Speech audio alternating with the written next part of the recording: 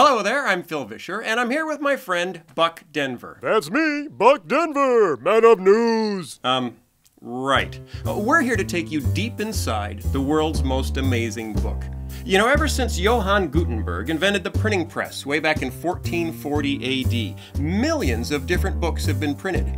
But of all those books, only one has sold more copies than any other, has been translated into more languages than any other, has affected the world more than any other book. Oh, I know what it is. Oh, hi Clive and Ian. I know what it is. Introduce yourself first. I'm Ian. And I'm Clive, his brother. And I know what it is. All right, Ian, tell us, what is the best-selling, most influential book of all time? Pat the Bunny. Ian.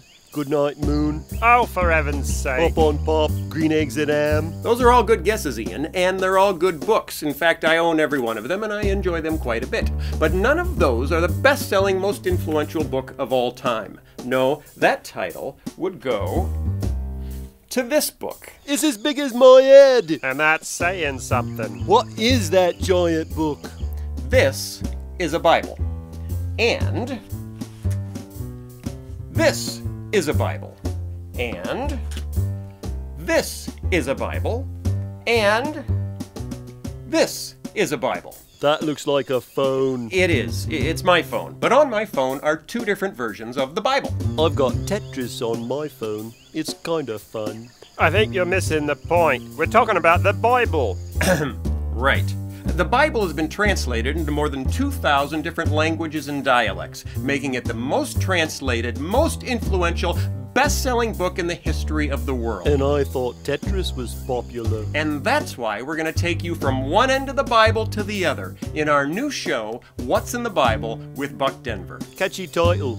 But shouldn't it be What's in the Bible with Clive and Ian? That has a nice ring to it. No one wants to see What's in the Bible with Clive and Ian. They want to see What's in the Bible with Buck Denver, man of news. Well, who made you the king of the Bible shows? Phil did, when he put my name on the cover. Now, guys, let's not argue. This is a show about the Bible. Hi, y'all. Oh, hi, Chuck Waggin. You can't do a show about the Bible with Yankees and Brits. You need somebody from the buckle of the Bible Belt. Someone with a guitar who can sing songs like this.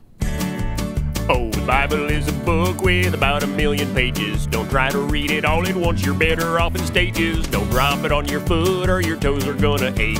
Keep it clean and neat and warm and dry for goodness sake. Chuck Waggin, I don't know. Oh, the Bible is a book with a zillion million words. You can read it all in Hebrew, but it's gonna sound absurd. They were reading it in Jesus' day, and we still read it now. If your Bible's made of leather, it smells sorta like a cow. Oh, for the love of Henrietta Mears. Bunch of fellas can't teach the Bible all by themselves. It takes a lady's touch, especially if that lady's a professional Sunday school teacher. Hi, Sunday school lady. Hello, dear. Welcome to What's in the Bible with Sunday school lady. That's ridiculous. Who said she could come? Good heavens, Winnifred. Only 2 minutes in and it's already a train wreck.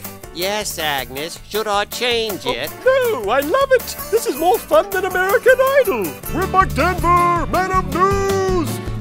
If you only talk to Yankees, your theology is sagging. You better learn your Bible with a fella like Chuck Waggin.